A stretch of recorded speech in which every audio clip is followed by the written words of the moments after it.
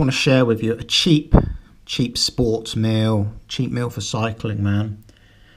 The thing is, people get confused with that, like sugaring up and carbing up for cycling, man. You need to be carbing up for everyday life. You need energy for everyday life, okay? That is some rice I done a couple hours ago. If you have it from the fridge, it's really nice. Just nice cold chilled rice, okay, with strawberry jam. Demerara sugar, which I got on there. I like Demerara. I don't like, well, I'll have whatever, but Demerara is good.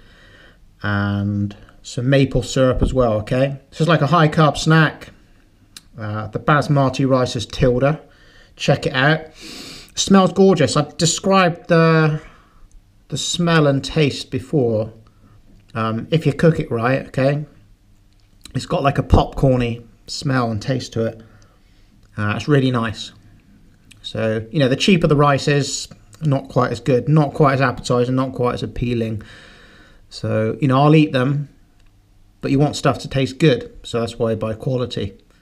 So there you go. How cheap is rice? You tell me, man. Take a look next time at the supermarket, all right? Strawberry jam, how cheap is that? You tell me, man.